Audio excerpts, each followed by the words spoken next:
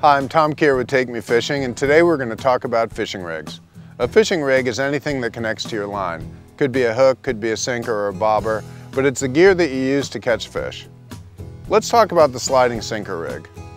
The sliding sinker rig is an effective rig to suspend live bait just above the bottom, and it's excellent when used in current. It prevents fish from feeling the weight of the line as it passes through the sinker. In this rig, the sinker rests at the bottom of the water while the bait is suspended just above. For demonstration purposes, I'm going to use this brightly colored line.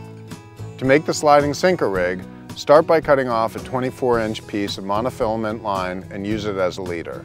Next, tie the swivel to one tag end of the leader. Then, tie the hook to the other end of the leader and set it aside. A Uni-Knot works well for both the hook and the swivel. Slide an egg-shaped or barrel sinker onto your standing line, which is the line that connects to your reel. Run that line to the swivel and attach with a Uni-Knot. Be sure that your sinker won't slide over the swivel.